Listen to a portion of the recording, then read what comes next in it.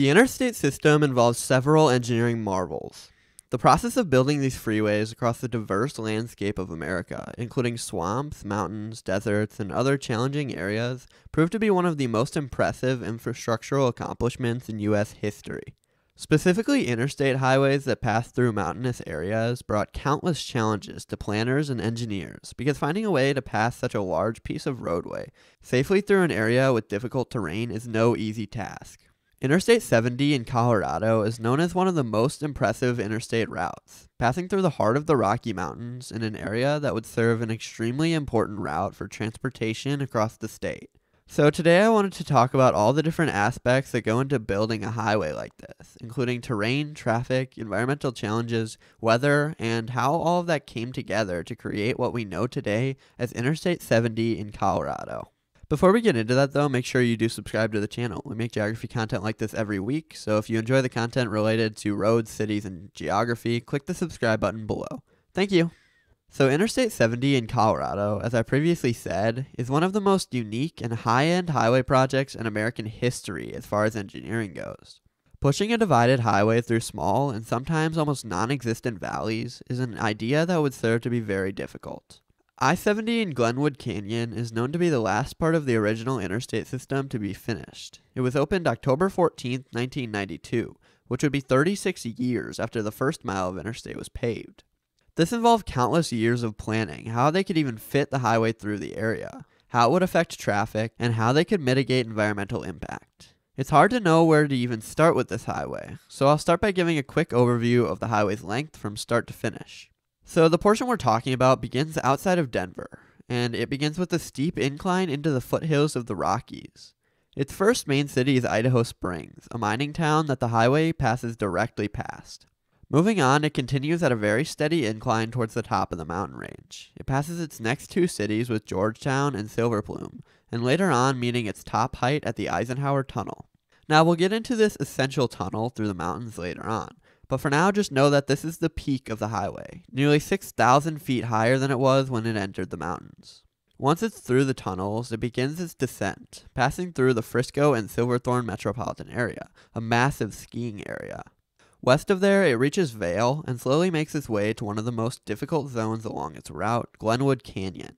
This begins around Ocero until Glenwood Springs, with a canyon filled with two elevated directions of traffic that are stacked nearly on top of each other for most of its length, with multiple tunnels as well. Glenwood Springs is then where I end my zone of interest, because this is where the most detail went into the highway's design. So now that you know what the highway is and where it goes, I wanted to go issue by issue, starting with the problems that are most visible and impactful, and going over everything that went into designing around them. So with that, we'll start with the biggest problem, which is the terrain. So when you talk about I-70 in Colorado, you think about the fact that it passes through massive mountains and goes higher than any other interstate in the country. There are two major zones in which I found this terrain to be the most impactful, the first of which would be the Eisenhower Tunnel. So the Eisenhower Tunnel is located at the Continental Divide, where the valley ended and there was no place left for the highway to sneak its way through. So this gave them the question, how would they push it through? In the current design, US Highway 6 went over Loveland Pass to the south of the current tunnel, weaving its way along the side of a mountain before and after reaching the 11,991-foot max height. Some people put the idea of pushing the interstate along this route, as it was the only really viable option that wouldn't require a tunnel. But with the environmental impact and basically non-existent route for it to pass, it seemed like the only actual possibility would be building a massive 1.64-mile tunnel through the mountains. Not only would this be a very long tunnel, but two were actually required for each direction of traffic. This ended up costing $117 million to build, which equates to $741 million present day. Though 90% of this was paid for by the federal government, the price tag was still difficult to justify. This tunnel wasn't simple to design either. They had to overcome geological challenges. The region was mainly composed of hard granite and gneiss rock, two very hard rocks. This made drilling and blasting very difficult, as the rock could damage equipment or slow down the process at the very least. Specialized drills were required because of these highly resistant rocks. Water infiltration also made the engineering process daunting. Planners had to design it in a way that would stop water from seeping into the tunnel from nearby rock layers. with the construction team considering this risk and developing a system for diverting groundwater and keeping it waterproof. There were many other challenges, including the difficulty of transporting these large construction vehicles to such an area, but the tunnels were built using 380,000 cubic yards of concrete. Due to biohazard risks, some trucks were still forced to take US 6 over Loveland Pass, which served to be difficult for often very large semis. But there is an ongoing study to study the feasibility of allowing these hazardous trucks through the tunnel. Moving on from that, the next major zone of difficulty came in Glenwood Canyon, a 14.5-mile stretch in the west part of the state. This is a very interesting one, because though it wasn't anywhere near the peak of the largest mountains in the state, it proved to be the most challenging stretch to push a divided highway through. Mainly, it was just too thin. You could barely fit one road through, like US 6 that was there beforehand, and was one of the most dangerous stretches of highway in Colorado. How would you fit a much wider 4-lane interstate along the route? Well, I'll tell you how. You create the most engineeringly complex stretch of highway in America. So let's start with their first plan. Instead of having to flatten a wide area for the two directions of traffic, they built them basically on top of each other so they could blend into the cliff better. The westbound roadway would be 35 feet wide and would be elevated from the eastbound roadway. But there were zones where even this wasn't possible, so 5 different tunnels and 4 bridges were constructed along the route. Most notably at Hanging Lake, an area with a dam that couldn't be disturbed. Now there's a lot more that went into Glenwood Canyon, but that leads us to our second challenge, environmental impact.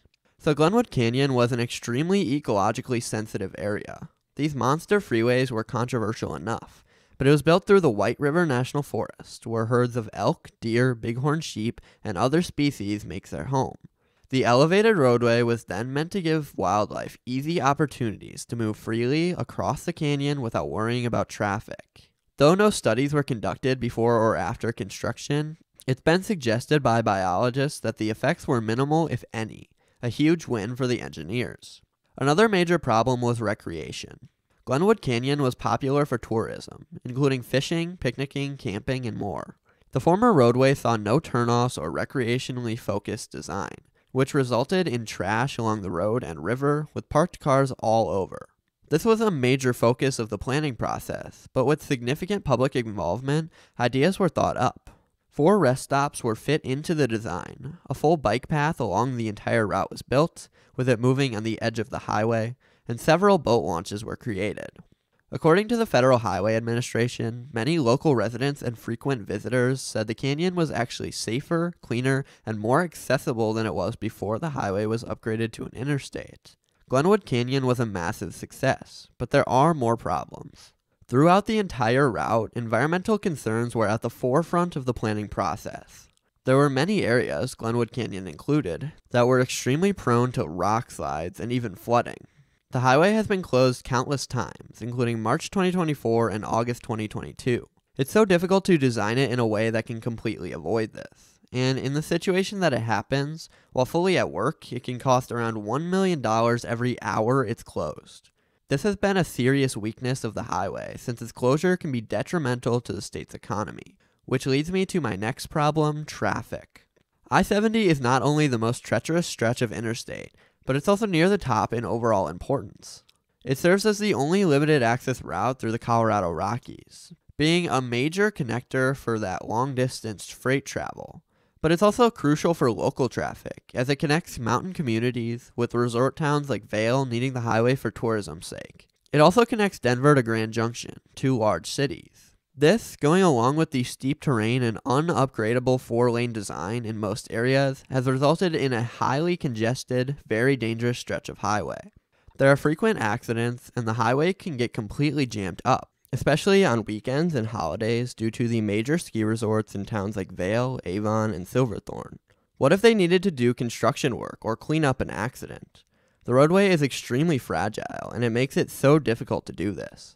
This was basically impossible to design for, and they were forced to simply count their losses and hope the design would hold up. And it hasn't fully when it comes to traffic. With it being especially bad in the winter, which brings us to our next concern, which is weather. Now, due to the skiing industry, the winter months actually see the highest traffic levels. This is a problem because obviously it is. We're talking about a highway that gets to over 11,000 feet above sea level. There are severe winter storms that can close up the highway or at least make it very dangerous. It can cause icy conditions and jam up thousands of drivers in the snowy, hazardous conditions, particularly at the Eisenhower Tunnel and Vale Pass. In these areas, snow can fall unexpectedly and cause massive concerns, including avalanches if conditions are right. There's also fog, especially in Glenwood Canyon, that can make things even more difficult than snow. Finally, this weather has made the idea of a weathering roadway in the already very fragile stretch. Freeze-thaw conditions, much like you see in northern states, become a concern for the highway. Snowplows and salt also have a negative long-term impact on the roadway surface that can't be ignored. And in areas with steep grades, trucks would put extra stress on the roadway with their braking to go downhill and extra force to go uphill. Engineers had to plan it to minimize the effects of this, making the process more lengthy and expensive. Even with these concerns, the interstate was built and serves as probably the most impressive stretch of highway in the country. Though this only covers the problems, and I could have spent even more time going over other problems, including opposition and concerns over disruption of local communities. And I also could have talked about other solutions engineers found, but this is the best I can do. I cited my sources in the description below, so hopefully you believe me on how amazing Interstate 70 really is. Thanks for watching.